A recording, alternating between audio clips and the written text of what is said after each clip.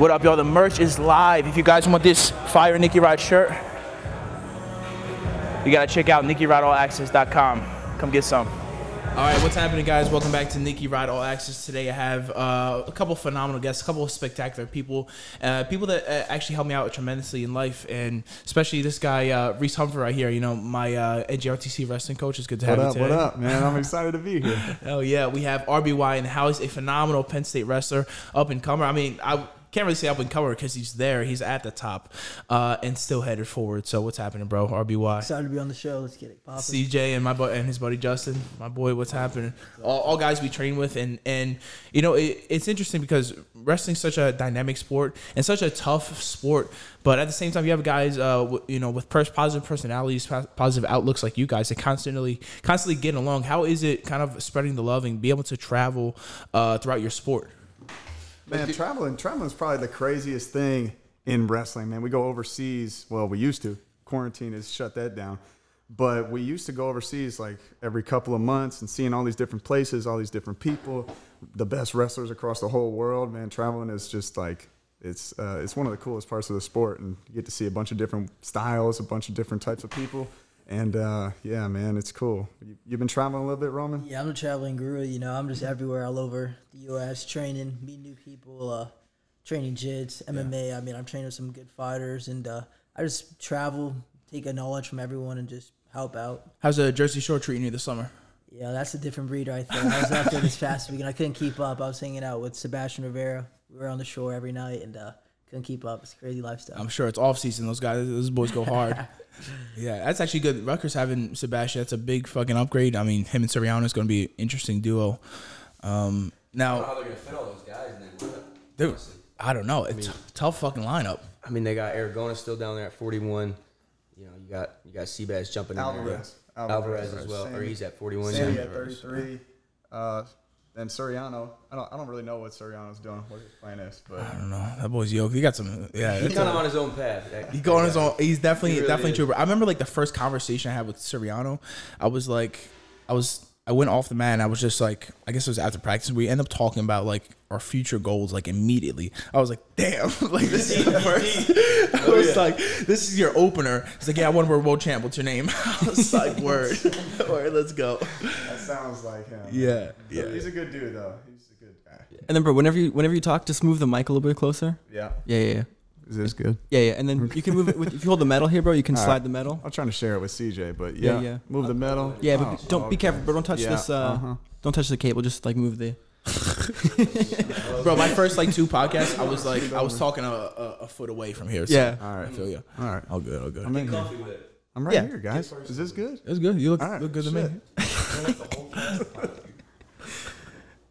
Good stuff. I'm ready for talking. That sounds a lot better. All right, good.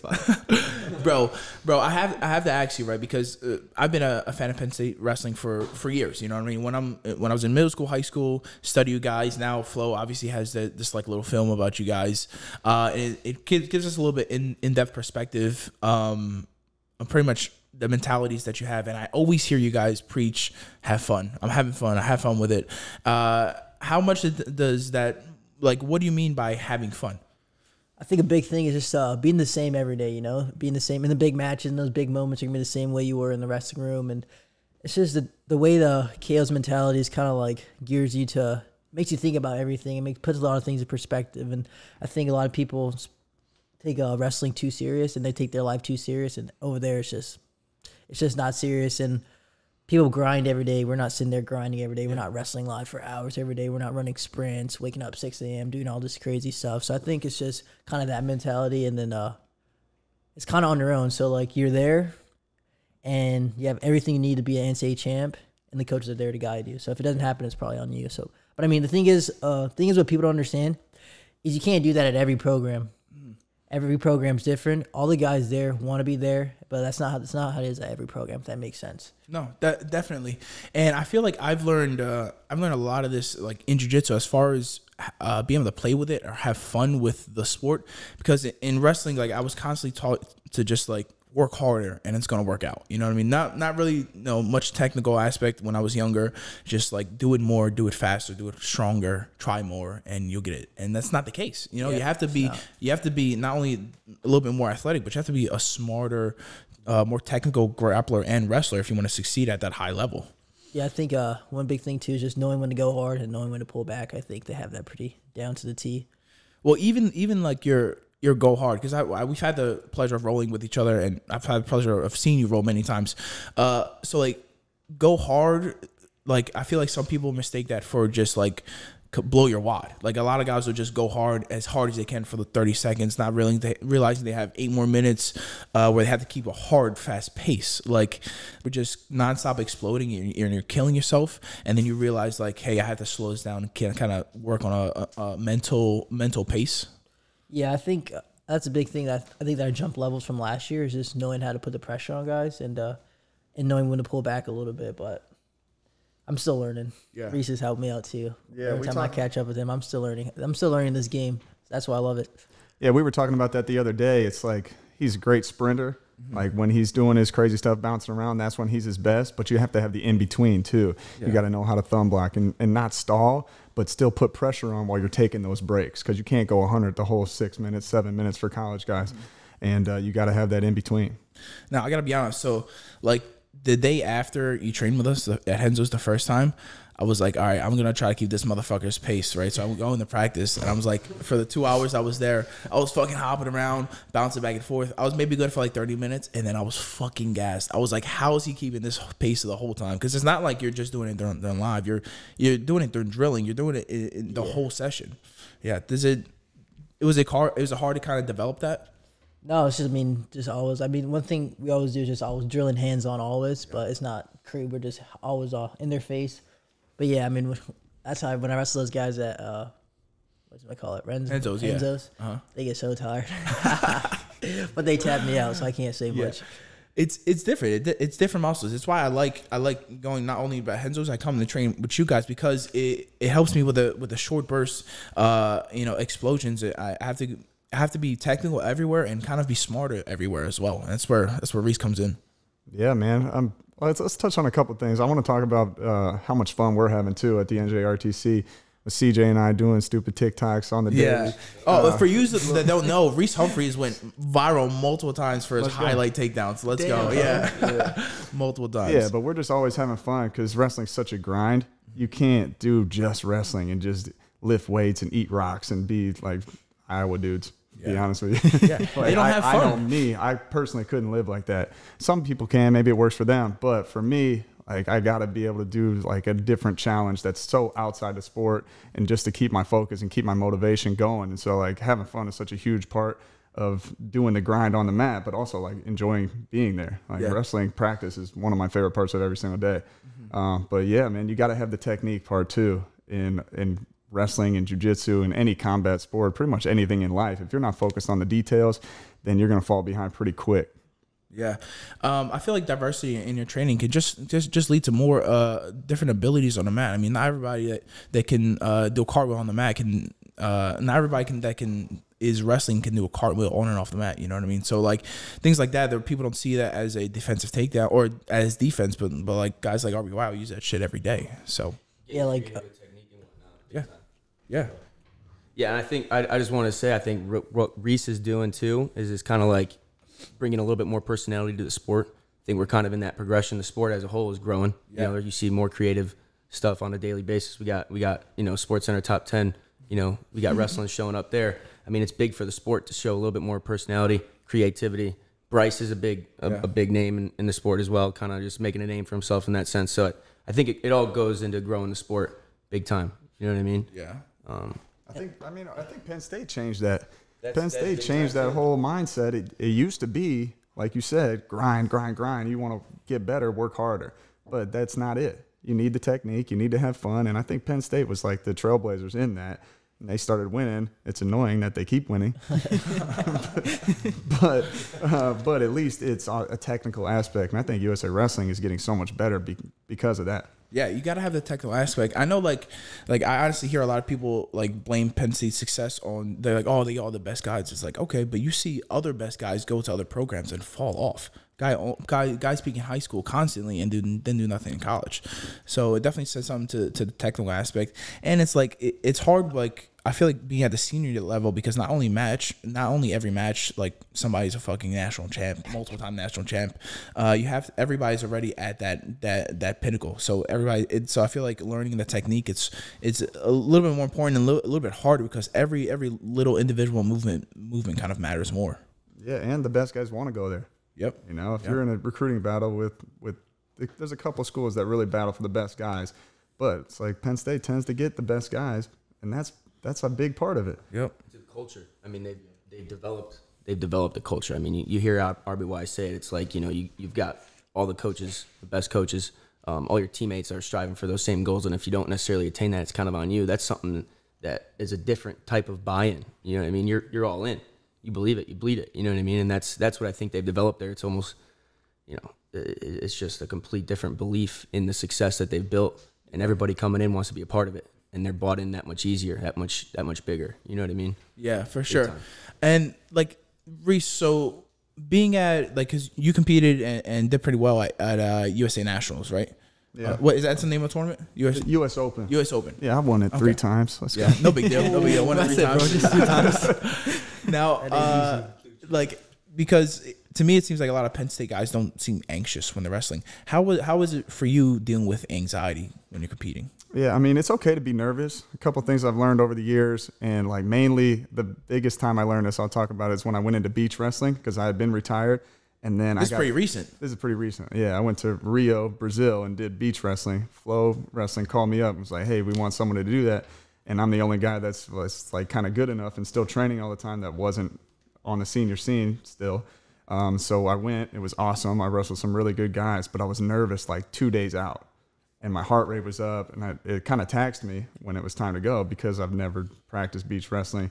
I was just kind of out of my element. But it's okay to be nervous the hour before. Kind of good that your body knows you're getting ready to get in a fight. Mm-hmm. But if you're nervous a day before, 2 days before, turn on some music, hang out with your friends, get distracted, get rid of those nerves. But like staying calm, I don't know, a day before is really important. Being nervous right before is probably a good thing. You're getting ready to get in a fist fight. You might as well be nervous, get your body ready. That's true. That's true. I think wrestling's much more of a fight as opposed to jiu-jitsu for sure. I mean, you don't have the head banging, you don't have the head slapping. I mean, most matches. Well, if you're fighting NickyRod, bro, you have a lot of that shit. I'm gonna fuck you know. Yeah, I'm gonna fuck that guy up, but that's different.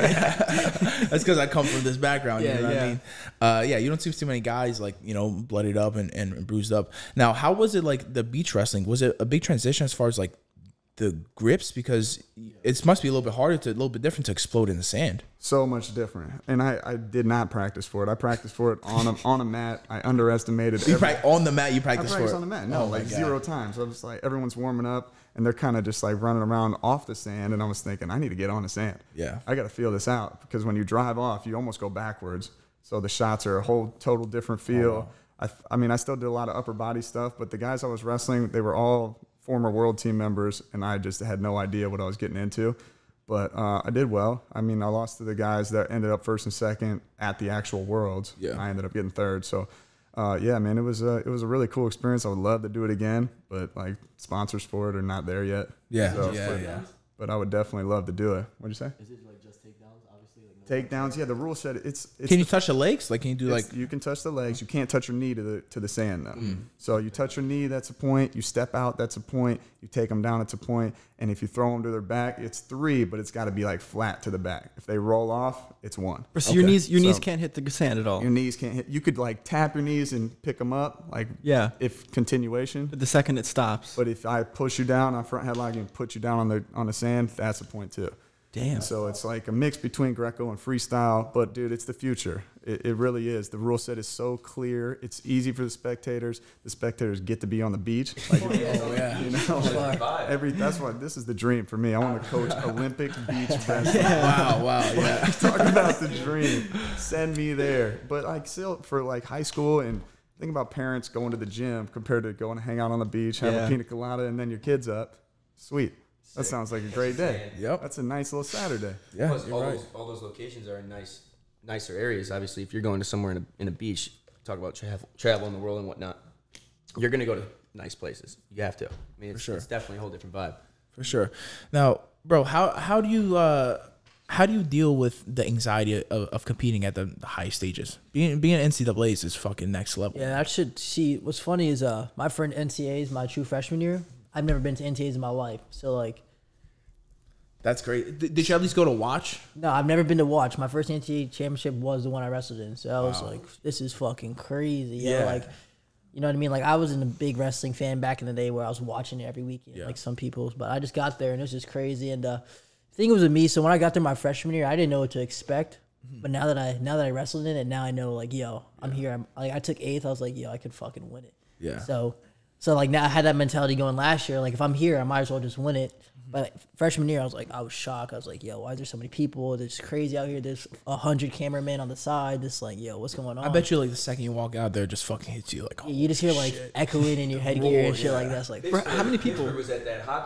Pittsburgh was at the hockey stadium, and we overflowed that thing. Like, it was like standing room only almost. You know, it was a smaller venue for what we usually host NCAAs at. So for you to step on the mat there, you look up, you know, people are basically on top of you at that point. How many? What's the crowd like that? Is it 5, 10K people? Maybe it was limited 20? This year. Yeah, 20K, bro. Wow. 20, 22. That's massive, bro. What was ADCC like? 10? Yeah, ADCC was 10, and I think it's supposed to be like 4 times bigger in Vegas next year, 2021.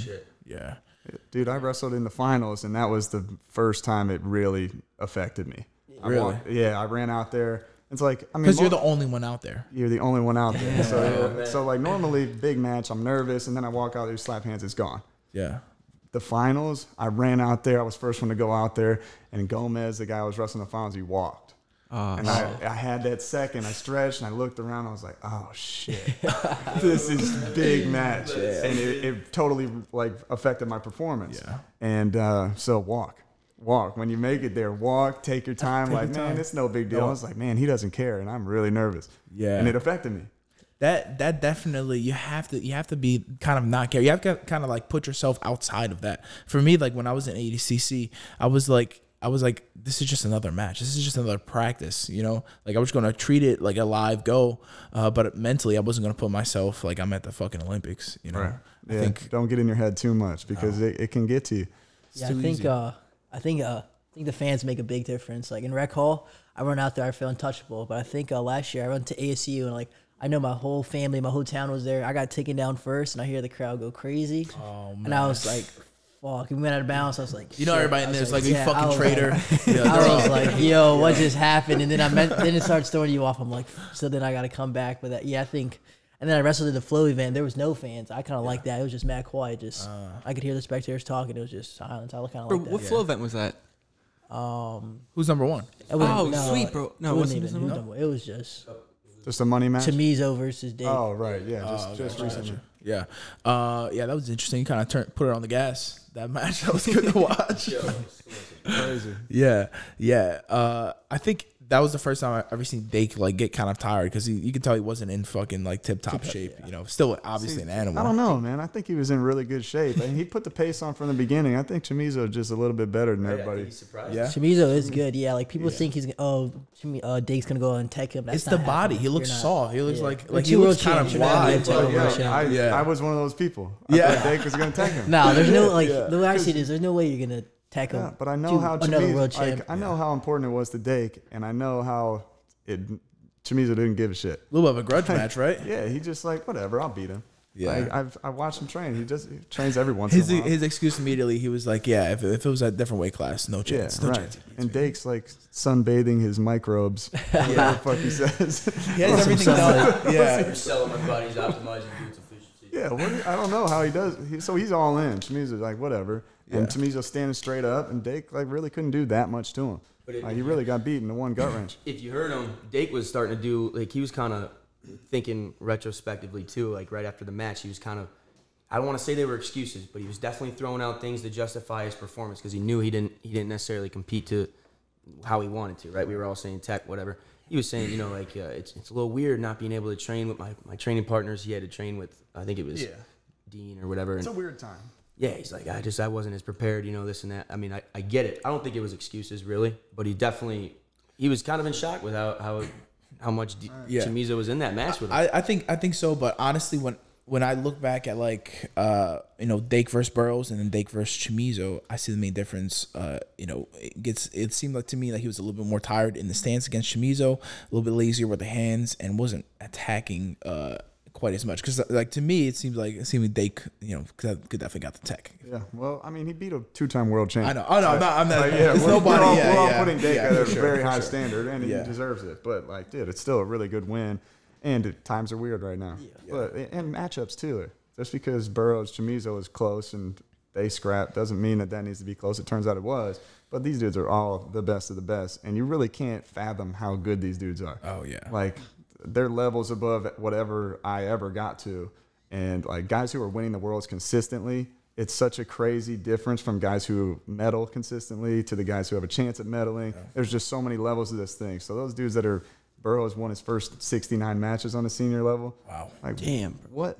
It's crazy. People still like in the comments they'll like talk crap, but like they don't understand like I don't know, like even like when I got to Penn State, like my first year, like from high school to Penn State, like I didn't even realize like the separation, like the level I was at compared to them, Everyone's just so good. Like you don't understand how there's really levels to it. Yeah, like all these high school kids, like you win 2 or 3 state titles, like I'm gonna win the Olympics. Oh, buddy, you're not gonna get a takedown. You might not get a takedown at college practice. There's so many levels. It's crazy. So, wait, what's the goal? Like most wrestlers, is it to end up in the Olympics? Is it to like win the Olympics? Probably. That would be the pinnacle. Yeah. Okay, sweet. I feel like that's like saying so cliche though. That shit's probably not gonna happen for a lot of us. Just being real. There's 6 weights and there's it's ridiculous. It's not even. Wrestling's a humongous. It's not even fair. It's big in the U.S. and overseas. It's even bigger. Yeah, but in the Penn State room, there's like 40 guys. Yeah, like I don't go. Yeah, seriously. I don't go around saying that's my goal because that shit's cliche. Shit, my goal is to get a takedown in practice, bro. I don't know about you. Score a point. Yeah, for real. That's the thing about wrestling too. Like, I feel like a lot of wrestlers put all this work in, as to like football or something, they put all this work in, but they have that end goal, the NFL, and they're getting paid millions. As in wrestling, you put all this work in, and you're making, you're not making a lot of money. Unless you win, unless you become number 1 in the world, you're probably not going to. Unless you get to that point, look at the Dake Chamizo. I mean, just straight up creating these opportunities. That Flo just hitting guys up here and there, get one big match at the top of the card, and then you get to start sprinkling guys like like RBY. That's definitely bringing in a crazy amount of hype at the college level. I think they could maybe mix in a folk style match here and there soon. You know what I mean? For some of these college guys. Sure. I think with this stuff going on, they can play with it a lot. I mean, it's gonna be a weird year. It's gonna be a weird norm for a while. But I know you guys just saw Reece tweet the other day. It's all about that side hustle and that social media. I'm learning on that. I'm on that right there. Yeah, bro. So it's all about. As soon as I can make money off my name, it's a wrap. It just there's no downfall to being having more followers on social media. There's no downfall. If you have 20K, your friend has 50K, both have the same accolades. Guy with the 50K is going to make more per seminar, per private, per competition, per everything. You're worth more. Yeah, dude, it's huge to brand yourself because these dudes are getting kind of famous now. Yeah, like Burroughs, Dake, all the best of the best, and the guys who brand themselves well, like Roman. Like these dudes are starting to make money at camps. They're starting to, like you said, their price goes up because more people know you. They're asking about you. When you do a good job, everybody hears about it. But also, more people are watching. You better not say the wrong thing anymore. You're not. You're under the spotlight a little bit. Learned that lesson pretty recently. Yeah. Oh, we did. Who did? You did. I'm talking about Reece. I mean, not Reece. Talking about Downey. All right. Oh shit. Yeah. That was unfortunate. Yeah. I was supposed to have Downey on the podcast on Monday, right? Yeah. And he texted me Sunday night. He was like, "Yo, like definitely, I'm coming in." I was like, "All right, word, bro. I'll see you at 10 a.m." He leaves a comment in my pit photos under like a podcast post, and he was like, "Oh, like I'm gonna be in there tomorrow. This is like midnight." Yeah. I was like, "All right, well." Like previously, he's canceled twice on me, right? But like day before, he hasn't hit me up. So I was like, all right, obviously he's not going to show. So fucking Monday morning comes, and I shoot him a text at like 8. He's supposed to be here by like 10:30, and just it doesn't even deliver. Like the phone was off. And then I was like, all right, like guaranteed you're not coming in. Yeah, bro, he's done this to us like 3 times now. Yeah, he was supposed to be one of our first guests. Same thing, didn't even show up. And then one day we fucking drove like 2 hours, bro, down to his house. All the way down to his fucking house for 9 a.m. Like outside workout. YouTube video. fucking guy doesn't even. He's not even there. No, he's like in it's another crazy. state or something. We bro. did get a good video though. Yeah, we got a great video. I don't even think man. he was on that state. I guarantee he was just fucking sleeping, Yeah. shut the phone off. That's Damn, bro. entirely Yeah. possible. Yeah, man. But, See, that's kind of what I'm talking about, though. Like, you gotta. Too many people are watching to screw up now. Yeah. It's a shame because Downey has a fucking good personality. Like, I think he's a good person. It's fucking fun to be around. It's hard to hate him. Right. Yeah. No, he's great. He's great. He's really great in person once you get him there. Yeah. But yeah, I mean, I don't want to. I'm never going to talk bad about Pat. No. But Pat's it's OG. just kind of a lesson of the things that you need to do. Dude, I once you mean, get in the fucking spotlight. honestly, it could end up one of the best fucking fighters on the planet. I mean, think he's gonna if be he phenomenal. if he puts the work in, motherfucker could get UFC gold in a couple of years. So, like, Yeah, we'll see. Pat's no We're joke, gonna find man. out. You never know. I hope so, man. I would love to watch him. He's go going through that. to the right camp He's too. one of the toughest dudes I've ever come across in my whole Mentally, life. like Mentally doesn't give a tough. fuck. Is like if we're fighting, we're gonna fight. Like when he says on this on in person and on these videos, like yo, like we can fight right now. He means like right now. You know what I mean? Like right now, Right now, and he's yeah. not joking. No, But once I've seen him broken, so tired, and never quit. No. Never ever quit. In practice, never giving up a point. and it's All hard I to gotta- find people like that, bro. There's not many to that level of toughness. It's crazy. Yeah. I mean, very few people can push like that. I mean, I see some fighters, they'll be like so tough, and then their first time they get punched, it's like, oh shit, this is different. Right. Yeah. Downey will love it. Yeah, they love it. Give me more. It gets better. Yeah. Fuck, man. So you guys prefer to fight with big ass crowds or like you're doing right now with nobody in the audience? What's easier? Yeah, I mean, I've done both, and I really don't matter. So I mean, like University Worlds, I wrestled in Greece and in Italy in the finals. There's like 7 people there, and my coach goes, "Hey, just because nobody's here doesn't mean this isn't a huge match." Yeah. And then you've had the NCAA finals where there's 20,000 people, and I mean, it makes you a little more nervous, but I don't know, man. There's a lot of people watching, even if it's just online streaming it now, and so I mean, it's really the stakes of the match and the level of competition that I'm looking for. Mm-hmm. If you get a pick, right? You pick a no crowd or balls to the wall, like packed. Home crowd. Home crowd's fire. crowd, bro. right? We went to Iowa this year, and that shit was crazy. There was It's not just fun. fucking no blue, mad Iowa people in the stands, yellow, black, like talking shit. Like it was just you just felt the energy. Like yo, you weren't there to win, and it was crazy. But I think like Rec Hall's fire. Yo, you come out there, everyone's cheering for you. Everyone's on you. Yeah. Like that's dope. But then no crowd is just like it's just silence. I kind of like the no crowd. I'm not gonna lie. For you, what do you feel like is the main difference between jiu-jitsu and wrestling? Because you have the pleasure of really training with the best in both. Yeah, I'm gonna be real. Jiu-jitsu is better than wrestling. Damn, bro. In what way? In what way? What?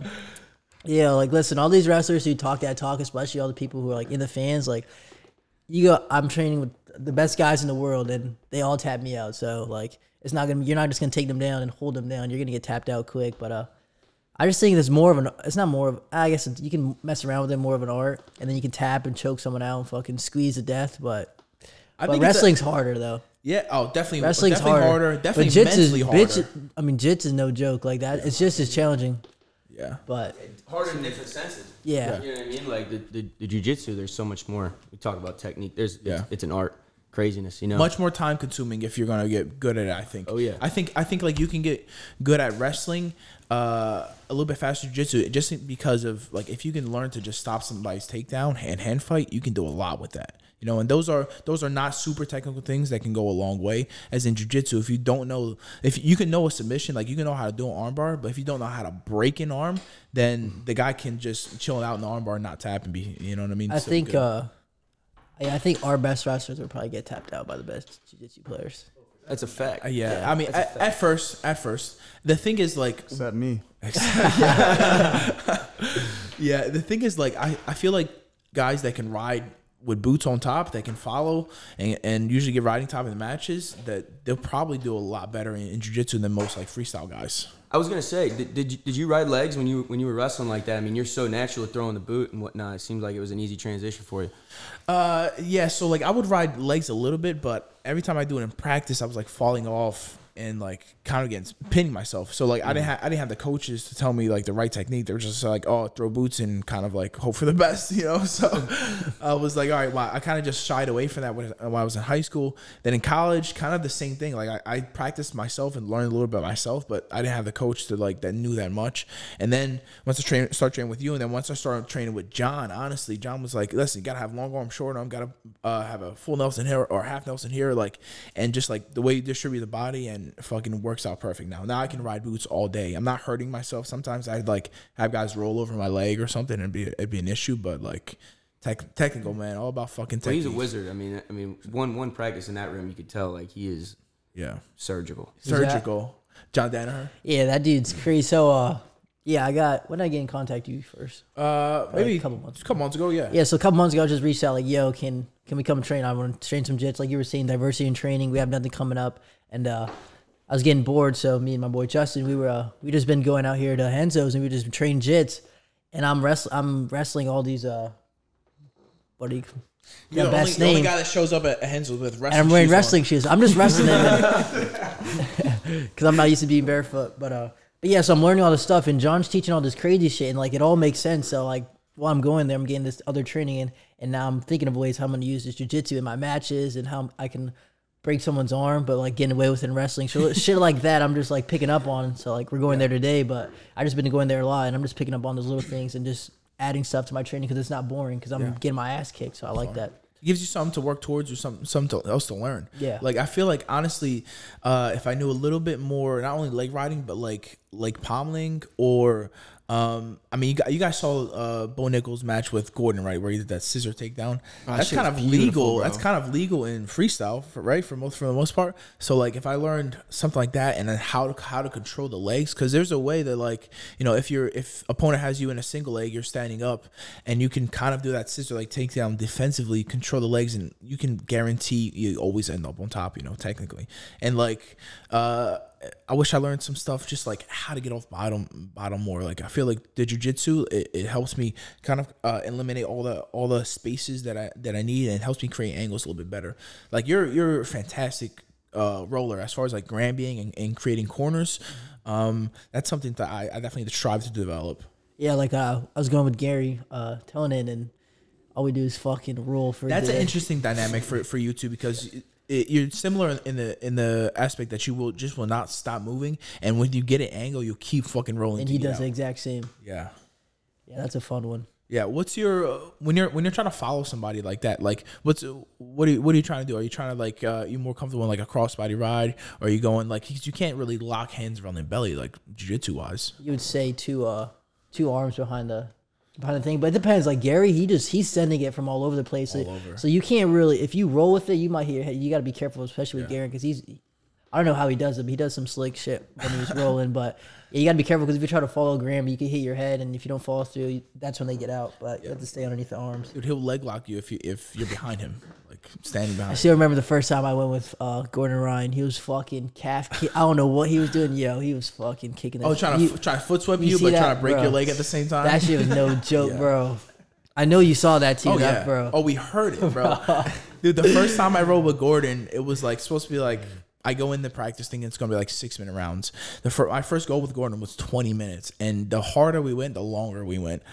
John was just looking at us watching. I was looking at John like, bro, is the fucking time up? He's getting the shit beat out of me.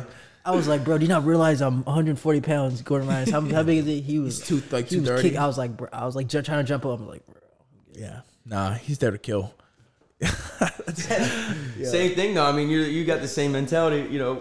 One of the funniest things when we came in last time was me, Reece, and Bryce, and we were hopping partners, going all the way around the room. You know, hands on a bunch of different people. We start in all these different positions, and I think the one was like the guy starts on his back, and you're covering whatever, and Bryce ends up going with you on this go, right? You got this 240-pound gorilla starting on top of Bryce. He's like, yeah, he did not let up 1 second. Like, he's trying to break me real quick. Tried to. It's hard to get a hold of you guys though, man. Like one thing that guys don't learn in jiu-jitsu that I think they need to is the explosivity, like when to go. Because like there's a lot of whistle starts in wrestling. A lot of even when there's not whistle starts, you're telling your mind like, all right, I go start the movement now, start exploding. These guys, everything's like a slow pace. So it's like sometimes I catch myself like I'm moving too fast or I'm doing too much, and it's kind of set me up for bad, just in bad positions than I should be. It's fucking. Well, you don't necessarily, you can't follow the technique that you're looking to get if you're moving too fast for your mind. You know what I mean? Exactly. Like it's a methodical type deal when you're talking about jits and being able to, move. It's chess pieces. You know what I mean? What am I trying to set up the entire time? If you're moving too quick, you can't necessarily think about those next moves. One thing also is like, because it's a longer match, maybe 10 minutes or so, you're able to make a deeper investment in the body as far as like hand fighting, like getting your opponent tired. So if I have a 10-minute match, I can spend 5 minutes getting the guy tired before I even take a shot. There's no stalling calls or nothing, So is that when you're just banging on the head? Bro, I'm just going to pull in the fucking head, get them nice and soft. Because guys are different people. You know what I mean? You're different when you're tired, man. Everybody. Well, I mean, you're also different after you get smacked in the head like that. Like some of these guys in some of these matches, NickyRod, big crowd or whatever. Back when you used to do the big money matches, shake hands, wow. These guys right away, you can see their faces like, whoa, I haven't been hit like that. I think of like Vinny Magalesh that match. All of them. Yeah, Vinny, bro, Luke, Cyborg, bro. These all matches where you just beat the shit out of people, man. Just trying to fight. Yeah. Trying to fight about it. Yeah, when do we get to see that again? What's up with NickyRod? Oh, I want to compete, man. I'm ready. Yeah. I'm training 7 days a week. When they call me, it's hard now. Like because I'm not only doing podcasts, I do private splits. I fucking train nonstop. But like, it have to be a good match to get me out of bed. I mean, they were supposed to have me on the who's number one thing, but the numbers just didn't add up, and I was like, I'm not. You're a big numbers guy, huh? Yeah, I am. You got to get paid, huh? The thing is, I can make, without traveling, make make usually what they were going to pay me for competition, just doing a couple of private stuff this week. So it's like, losing time. Okay, It shouldn't even be like that. I feel like you're one of the top guys that should be getting paid. You know what I'm saying? Like, they shouldn't be giving you chump change. It's messed up. Like, pay the man, bro. You guys train like all this time for all this work, and you're not even getting paid what you should be. Yeah, I like it. I mean, we usually don't have problems. It was just more of a last minute thing. I was like, you're gonna have to up the ante if you want me to come like tomorrow. It was like. We had a couple guys pull out because of coronavirus and stuff, so it was last minute. You would have saved the day, bro. Save the day. Yeah. Save the day. Exactly. Yeah. Bro, you got anything coming up, competition-wise or anything? I'm chilling for a minute. I mean, going back to school is crazy with all this stuff. Give it a month, they're going to send everyone back home, but... Do you think you're going to have, like a fucking season? I mean, they're canceling Big Ten football. Shit, yeah. I don't know. After seeing that, I mean, I think... Right now, I'm just expecting the worst. I'm just doing my own thing. I'm still gonna travel. I'm doing camps. I'm just gonna be training. And it's going around January 1st. You know what we need to do? A short season. We need to have a fucking massive camp where it's jiu-jitsu and wrestling together. Bro, that'd make how many people show up? Yeah, dude. Massive right now though, not the best idea. I know. Yeah. Bro, I honestly, I feel like the next wave of like small. Start with a small. Bro, I feel like the next wave of top jiu-jitsu guys, like Nicky, for example, are gonna come from wrestling backgrounds. It's like I feel like you came on the scene in a matter of like a year, bro. Yeah. Fucked everything up. They got RBY coming up and he's gonna do the same shit. I even talked to John. I told him once I'm done at Penn State, I'm coming over here. I'm gonna mess around with it for a year or two and see where he can take me because it's fun. It's just something different and you can still wrestle and do it at the same time. So like I can go make these easy little matches on the side like all your boys Ethan, all them guys do, and I'm just and it's just choking people out. So it's fun. You're getting better in one, you're getting better in the other too. Yeah. And you're not beating your body up like in wrestling. It's hard to train hard every day. I mean, you guys know about that. It's fucking tough. Jiu-jitsu, you could go 7 days a week and not be too beat up. You can moderate, train moderately as needed. But I think that's why why a lot of wrestlers like just wrestle hard in the wrestling season and then kind of do nothing all season. Like it's probably pretty common, right? Yeah, that's why I think once I'm gonna come out here for a little bit, train it, see where I can do, and then still wrestle, though, of course, but. Have some fun, bro. Be the fucking hybrid. I like it, man. I mean, jiu-jitsu is like it's definitely long-term investment, but I mean, it fucking pays off, man. Definitely. I mean, and anybody. The thing is, like, it's not like the Olympics where like the Olympics you have to win all these things to make it to the trials, and then fucking win the trials, make it to the Olympics. Like you can just pay your fucking $120 and show up to Olympic trials essentially of jiu-jitsu. And if you win, you're in the biggest fucking grappling tournament that the world's ever seen. You're top 16 for your weight already. Already, bro. Yeah.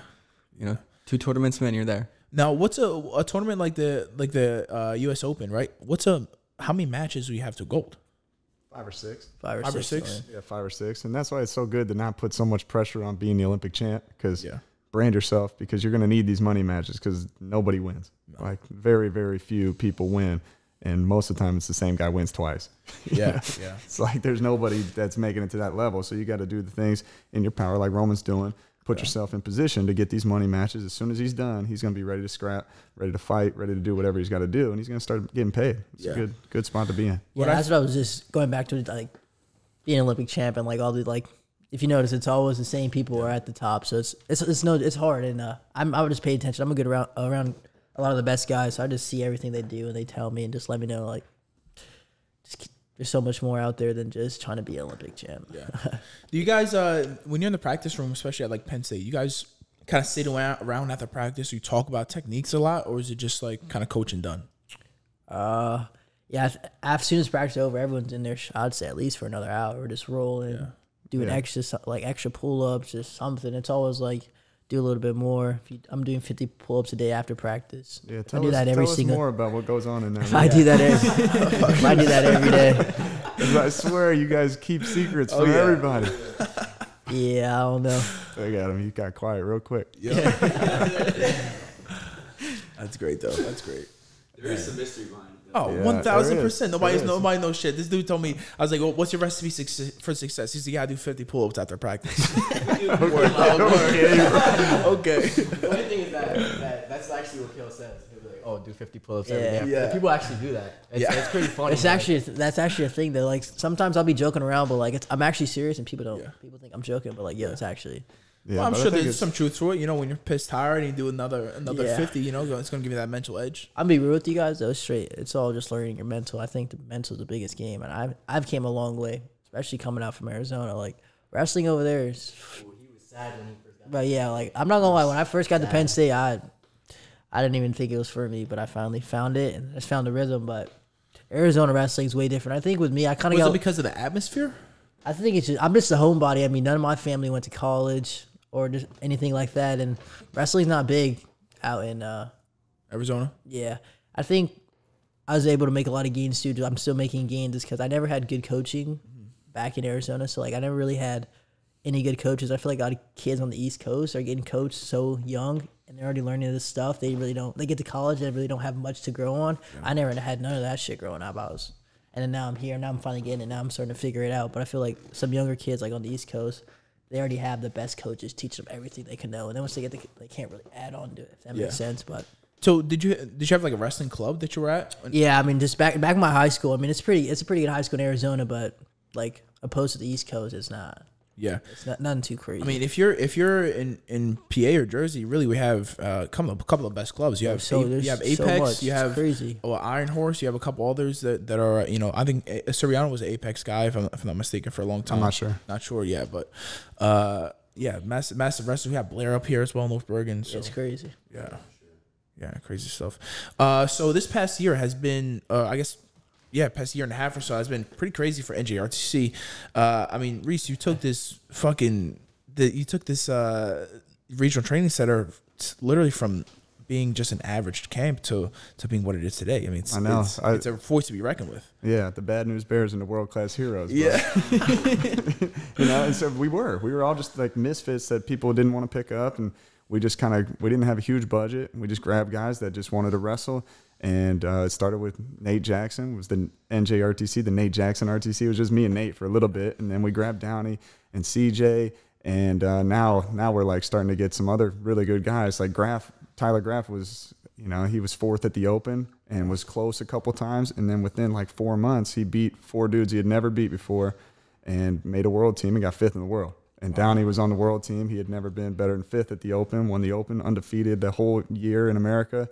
And, I mean, it's like, for me, I focus on the basics. I focus on position. I focus on the mental. And then I focus on small details, like Downey's so different than Graff. So then we start working on shots for finishing against chest lock for for Graf, we're going upper body for Downey, and then for CJ, we're trying to finish high crotch. Like, it's just like details.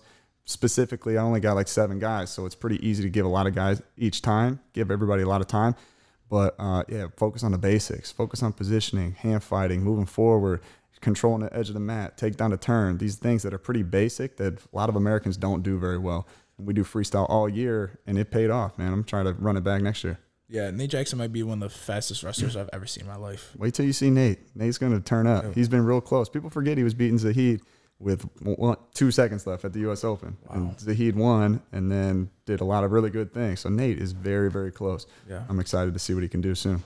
So was there a big transition that you made going from NCAA wrestling to Olympics as far as like the out of bounds rules getting pushed out and stuff like that? It's a very big difference. Yeah. And you need to spend time in there. You got to put your athletes or put yourself on the edge of the mat and actually drill it. Like, people don't want to drill. It's annoying. It's boring. It's monotonous. But you have to put time in there, and you have to talk about technique after practice when you're tired.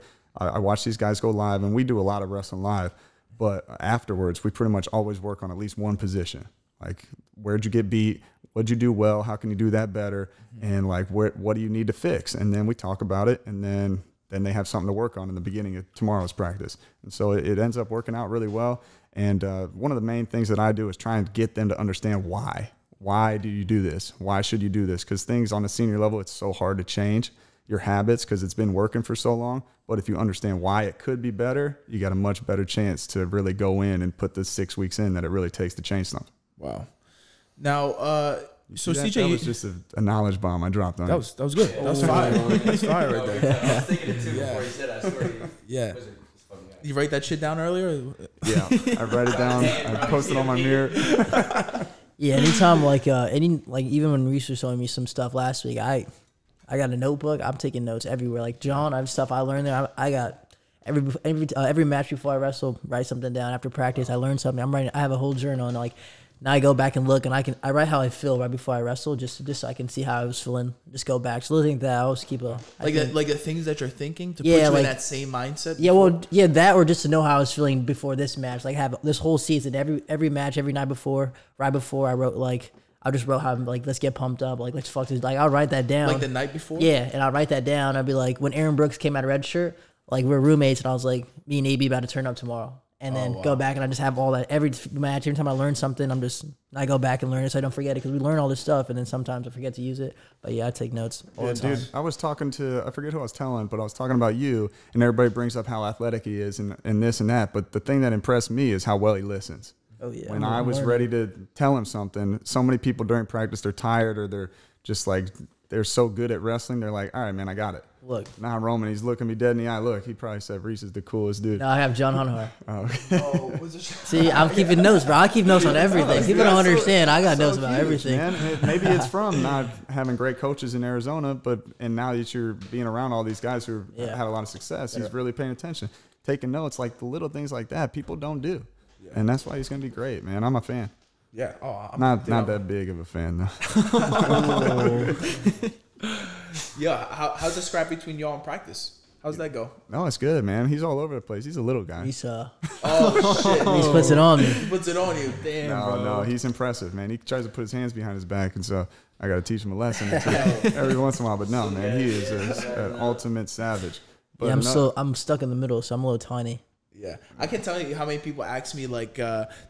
Why you put your hands behind your back when you're wrestling? I was like, he didn't do that for the show. It's like he always does that. Yeah, like, this motherfucker does this in practice. So like people think, look at why is he doing that? If you actually do it in a match, like bro, it's weird, right? It's just like I can't get it. What am I gonna do? How do you get behind? How do you get underneath? How are they gonna pull me down? They can pull my neck, but that's fine. If they pull me too much, I'm shooting. Or like they take a bad shot, my reattack. So no, just stuff like that. Like they just mess around with shit like that at Penn State. And messing around in real competition is like it's crazy. Yeah. People thought he was showboating. I was like, that's not what he was doing. No, he's working on something. Yeah, I literally hit it. Like we would have a drill, and it would be like, all right, you put your hand behind your back. You can only collar tie with one hand, another hand behind your back. Yeah. What is this one? What is this one you're doing to me? Oh, I can't. That's that Kale Sanderson special right there. Zane Rutherford. I saw Zane do it. He was doing it, yeah, tapping him on the chin. Get him to react. You just Roman was doing like this to me. you're just messing with the guy. You put your hands in front of their face, and people are like, "What are you doing?" You guys are assholes. That's what the real problem is. Wow. Like just straight clowning me in practice. I'm like, what? He farted on his fingers or something? Smell my fingers. I need to start doing that in matches. I haven't really done that one yet. No, but for real, right? So the loose style that you bring, right? I mean, I'm seeing we're at the end of a practice. Elite's room real hot. We're scrapping. You're going with everybody in the room, and you and Reece are going at the end, and you're still hitting the old Muhammad Ali light feet. You know what I'm saying? Like the quick, This like is 2 hours in of pretty much going live the whole time. Right. Like I'm pretty dead. You know what I mean? Like I'm seeing this dude twinkle toes and still, like he's having fun with it. Is that something that you kind of blossomed into in college, or is that always a style you tried to bring? Yeah, honestly, honestly, just my styles. I just literally got that like all in college, just being around those guys. In high school, I mean, I was decent, but I feel like I didn't really open up, and I really started opening up more in college. And I feel like I could. I hold back a lot. 'Cause sometimes I get too nervous, and I really hold back. But I feel like I don't know. One time they always tell me before I ran out, move your hands and feet, and no one could beat you. But I think if I just keep learning to get that, because if I can move my feet, I feel like I'm faster than a lot of guys. But it's just like me. It's just like in the moment of the matches, sometimes I hold back when I shouldn't. But I'm still trying to figure that part out. But I feel like if I move my feet, no one can catch me, right? How are they gonna get there? If I'm just jumping around, they can't get me. But once I stop moving, then that's when they start attacking me. But I kind of do the same thing as far as jiu-jitsu match, because in my mind, I'm like, I don't say like, nobody can hold you. I say they can't hold you down. Like, because pretty much how I would get beat is if I made a mistake, ended up on bottom, and they just fucking 300-pound guy would just hold me down. You know what I mean? So in my mind, I'm like, if I just keep fucking moving, just keep moving. If I'm jumping around, if I figure out a way to jump around and not get tired, I can just jump. I can just. They're not. The thing is, when you're jumping, you're not like fucking flexing your body. You're loose. You're very relaxed, and that's hard to do because a lot of guys, they're tense the whole time. Yeah, that's how I know Nate's kind of settling into a rhythm when I'm wrestling him. He does the same thing, like more so with his hands though. You'll see him mess with boom boom.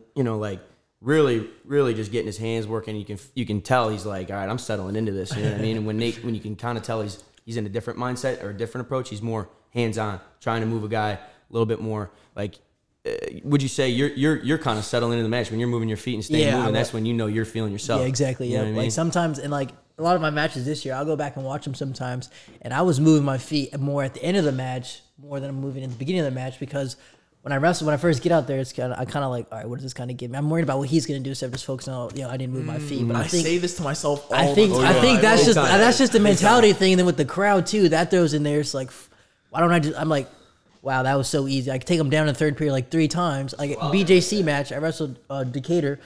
I took him down 3 times in like less than a minute. At the beginning of the match, I didn't do shit. Like it's just, I think it's just mental. Honestly, it's crazy how much it's hard. You don't want to make a mistake in the beginning, and you got to feel them out a little bit. But it's like to get that mental aspect, I talk about like being annoying. Always do something to mess with the other guy, because as soon as you stop, you start looking at the clock. It gets stressful. You get a little nervous, and then you get tired. But if you're constantly doing something with your hands, keeping your mind busy, it's almost like doing a puzzle. You stay busy, you stay active, and then you don't really get tired. You don't think about it too much.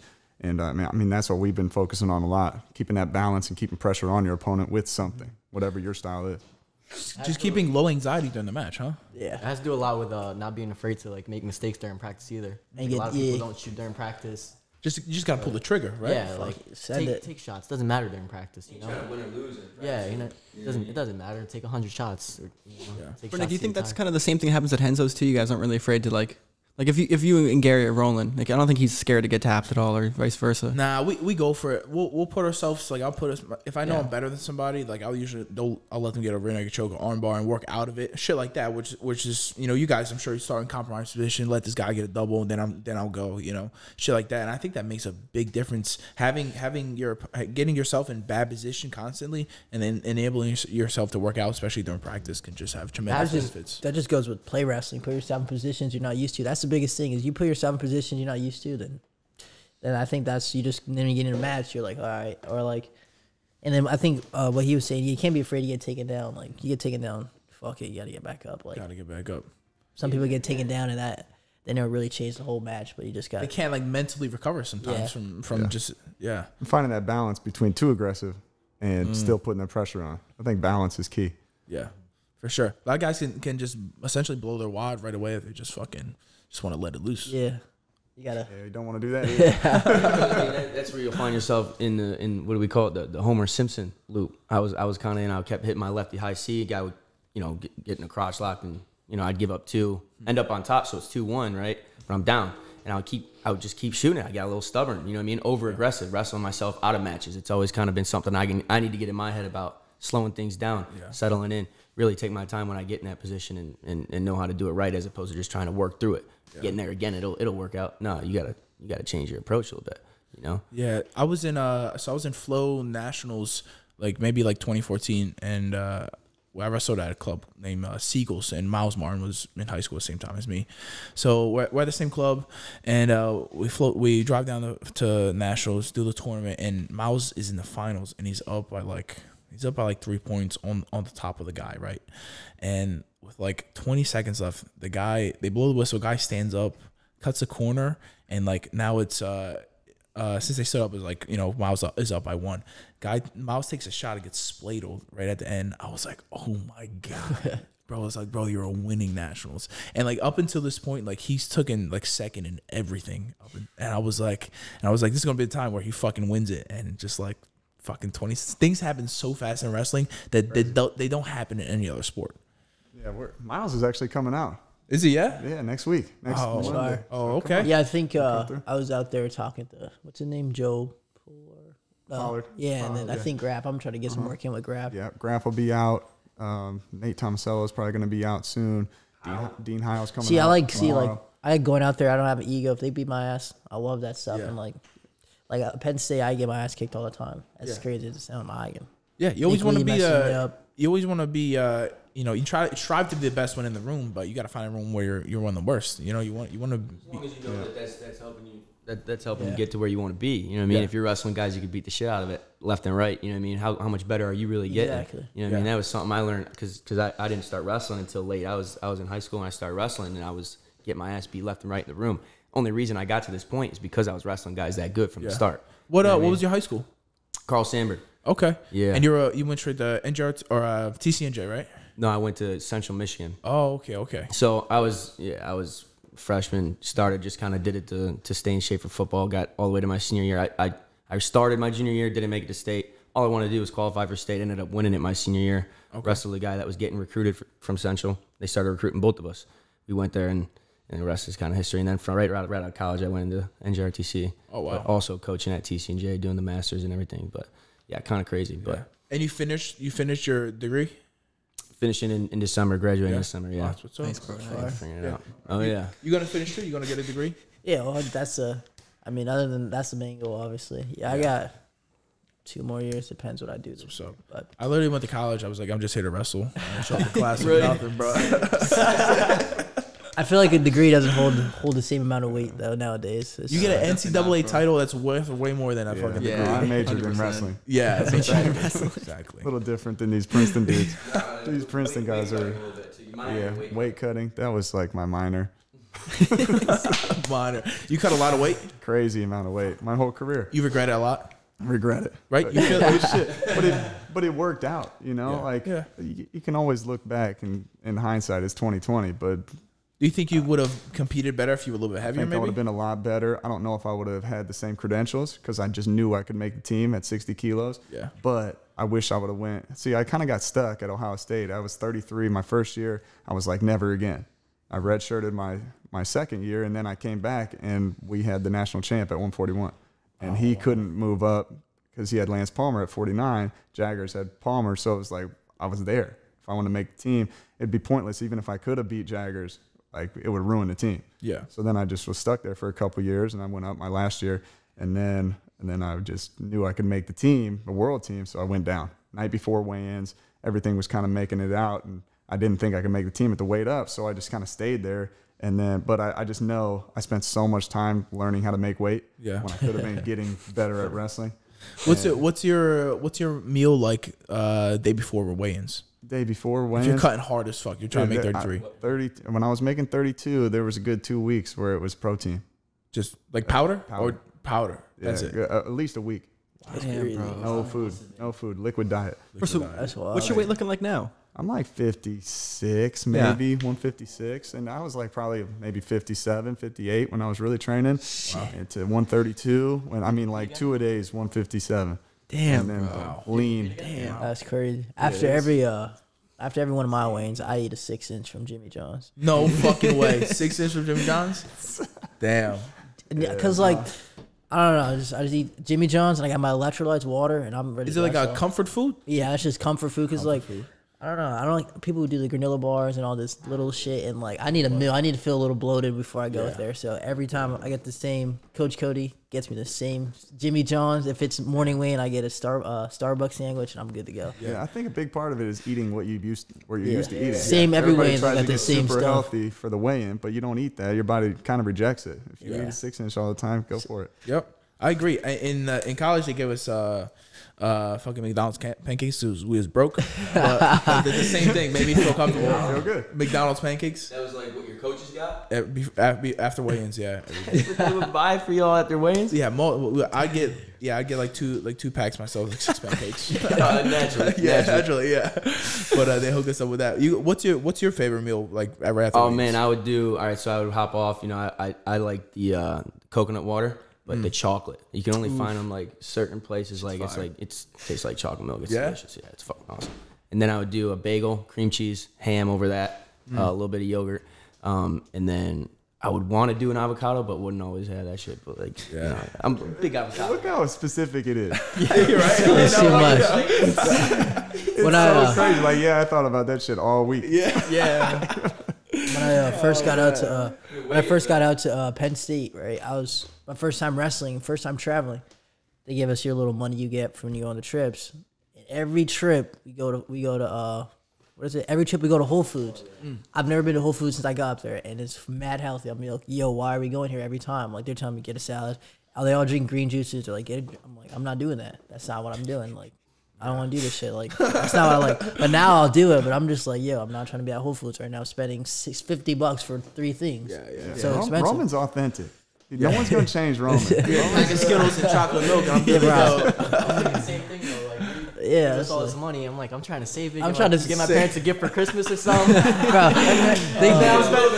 I'm spending $100 on 5 things. I'm pissed after. We go to NCAs, right? They're giving you all this money for the week to hold you over. I'm like, yo, I'm trying to stash this for later. Like, I'm trying to. My family's coming. I'm gonna have my mom buy me everything. I'm gonna save this. I'm trying to. That's supposed to be per diem. Roman gives it per month. I'm trying to save it. Yeah. I'm trying to pocket it. Stack that shit up, man.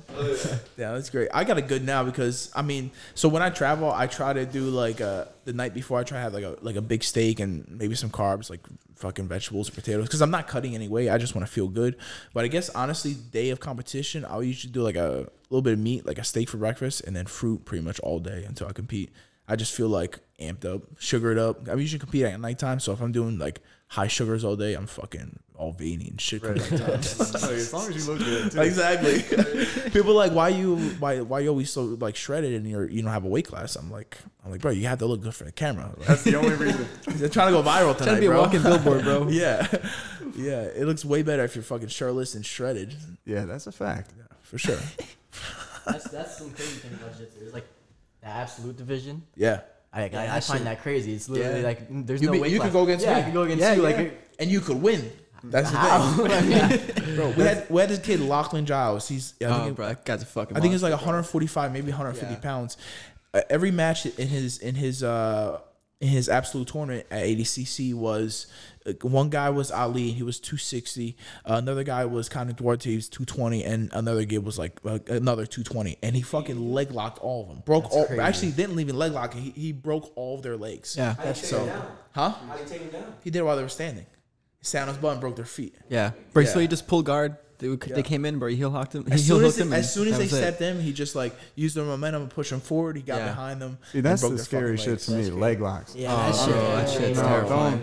don't play with my legs. If I come in there, don't touch my legs. I'll leave. No. I'll Yo, leave. but it's Blue room. See ya. Bro, it's interesting, man. I fucking like now that I know more about it, I'm like I could have totally used this shit to just control people positionally in wrestling. A little bit of leg lock knowledge will fucking go a long way, man. I got a little little tricks that John's been showing. I want to hit in some matches and people are like, what the f is that? Yeah, You're gonna like heel hook someone, bro, in a match? Yeah, what? You're gonna like heel hook someone, bro? I'm gonna get into the position. We messing around with it, but I'm not gonna crank on it. But I'm no, but you see how you can control somebody with that, like, bro. It's that stuff's. If you know how to use that stuff's bro. That stuff's nutty. That's like Gordon. You roll with Gordon. He's not an athlete. Like, it doesn't move like a wrestler. You know, he's very stiff and like he's awkward, but he does pretty well. Yeah, he can break your shit. And he does pretty well, like, in staying position. As far as like, he's hard to like get takedown with boots in. You know, like, you might sit him down to the mat, but he's probably gonna pop up and fucking keep moving. You guys are like so. You guys are like, it's crazy. Like, I was going with Frank Rosenthal. Yeah, and I just couldn't pass his guard. Yeah, like, to save my life. It was probably tried to pass his guard maybe like 20 times. And it's like, he's not even strong. Like, he's not that strong. Like, he's strong, but he's not like crazy strong or anything. He's just like so good in every position. Like, keeps it he's tight. so technical. Yeah, and I was getting frustrated. I'm not really frustrated because like it was like my second day there, but I mean, when I go to like the gym in Yonkers, I can pass everyone's guard, and then I go with Frank and I couldn't pass his guard for 10 levels, minutes. bro. Yeah, So crazy. what's your strategy like? All right, so is there like scouting in jiu-jitsu? Is there like, if I'm going against this guy, I want to beat him with points, I just want to take his bag, score a bunch of points, or this guy, I know I got to tap him out. Like, So yeah, so pretty much for every competition, there's a different rule set. So like, depends on the rule set. If it's like sub only, then you have to go game plan like that. So like, you have to. Sometimes they're sub only, no time limit. So like, it can be as long, an hour match, and fucking you just like can't explode for an hour straight. You have to, you know, keep that slow steady pace and go for submissions. So like, depends on the rule set. Like, for me, if I'm going 80cc, we have a good thing too where we can just look up our opponents on Flow Grappling. Almost everybody shit is on there, so we could study it in the sense of that. And then as far as game planning goes, like for me, because I'm not super technical like at grappling right now, I would just do like I'll say, okay, if this guy's gonna stand with me, obviously I'm be hitting wrestling, so let me get him a little tired, with hand fighting, and then eventually I'll take him down, take his back, and go to work. And I'll say, okay, if this guy's gonna sit guard, then I'm gonna have to figure out how to either pass his guard or get him reacting so he comes up on a shot from bottom, and then I start my game from there and start scrambling. Because usually if I can get these guys to move, I can get them in a high pace scramble, I'm gonna get them tired, and I'm gonna end up in winning that scramble like every time. So our guys scouting against you, they're more so gonna pull guard. Yeah, move that way against you for sure. I think before 80cc, people like knew that I could wrestle, but they didn't think like I was better than like, because there's a lot of judo guys that do jiu-jitsu, not wrestlers. A lot of judo guys. So like, there'll be a black belt in judo that having really good jiu-jitsu success, using the judo skills and taking out everybody, you know. But then if you're standing with a wrestler, it's a fucking different game. I'm gonna touch your legs. I know you're gonna throw me, I'm not gonna fucking let you throw me.